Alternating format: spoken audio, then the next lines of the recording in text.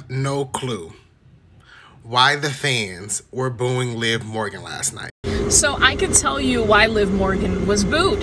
It's because WWE portrayed her as a weak champion at SummerSlam. How are you going to hype a wrestler up, winning Money in the Bank, cashing in that same day, an amazing moment that people have been waiting for, and then you make her look so weak as a champion at SummerSlam? You prioritize Ronda Rousey as a heel more than your champion.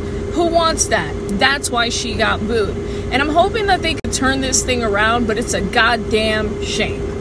And a few more things to add that some people might not want to admit, but what is Liv Morgan's character? We don't really know. There haven't been too many moments and too many solid promos to stick to that character. We haven't really seen it. So when the people boo, I'm surprised people are questioning why. It's not sticking. Once you make it to the top, you portrayed her as an underdog. Now she's there, and what's to show for? That's exactly why people boo. And listen, we all know she's attractive, and it's too soon to cancel her out as a champion. However, when the competition is getting hotter and more is in demand, it's going to be hard to stay around if you're going to go based off of this. WWE needed to portray her as the underdog that made it and is finally there and is trying to stay there. But they didn't do that at SummerSlam. So the people are booing, the people are demanding. Now what? The ball is in the park of WWE and Liv Morgan.